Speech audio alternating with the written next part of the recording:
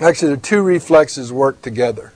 So what if I'm walking barefoot somewhere and I step on a tack? What am I going to do? So I step on a tack with my right foot. What do I do? Pick it up. So I think I can do this. So I step on the tack, so I pick it up. So that's the withdrawal reflex. Painful stimulus, I withdraw from it. What happens to my left leg or my left side of my body?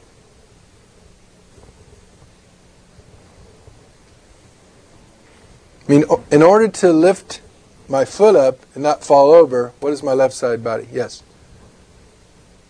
It supports the weight of your body, the distribution. Right. So it supports the weight of my body. In order for me to lift this leg up, I've got to contract the musculature on this side of my body, or what am I going to do? I'm going to crumple and fall down. So what you have here is an example of two reflexes working together. You have the withdrawal reflex to remove yourself from the painful stimulus, and you have what's known as the crossed extensor reflex. Okay, because what? Across the body you have extension. So there's a combination of withdrawal reflex and the crossed extension reflex work together in order for you to accomplish your goal, which is remove yourself from the painful stimulus. If the crossed extensor reflex didn't kick in, what's going to happen? You are going to crumple.